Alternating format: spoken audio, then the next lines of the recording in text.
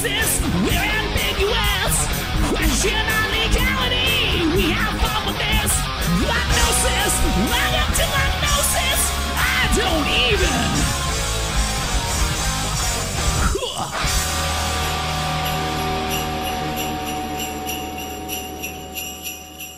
Well, the weather here in Southern California is finally actually starting to feel wintry.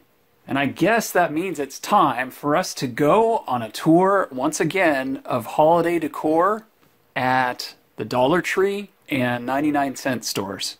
So let's go take a look, shall we? Here, let me grab you so you can come along.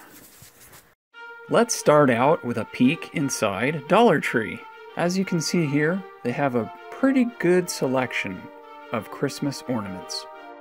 These are actually really good ornaments. I can't believe they're just $1.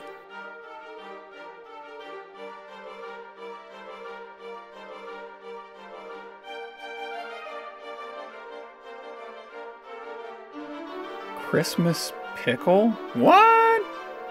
Can somebody explain this to me?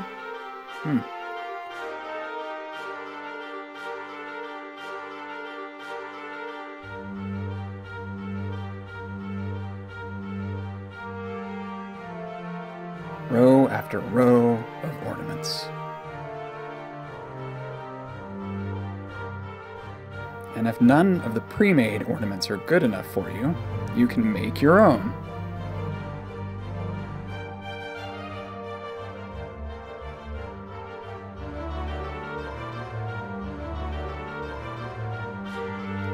They even have a crafting section to make whatever type of decorations you want.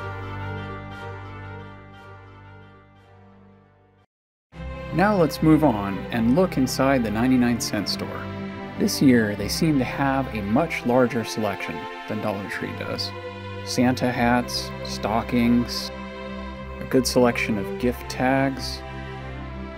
This is something I've never seen before. It's tape with a pattern on it. That's pretty cool.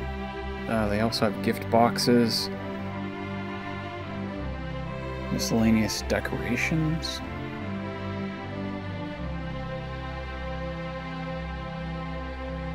Mugs, bags, wrapping paper. Check out the size of this bag. I mean, it's hard to believe this is only $1. They also have bags with a sense of humor. This one's for those who have been naughty. And this one, it's just funny. More decorations, garlands, ornaments. More ornaments, and more ornaments. They also have Christmas cards. Can you believe 16 cards for $1? Oh yeah, and Christmas candy. Rows and rows of candy. These were really cool. 10 ornaments with candy inside of them. And I'm not the only one who thought they were really cool. This little girl, she was having a blast with them. If you buy some, you might want to check them over for dents before you take them home.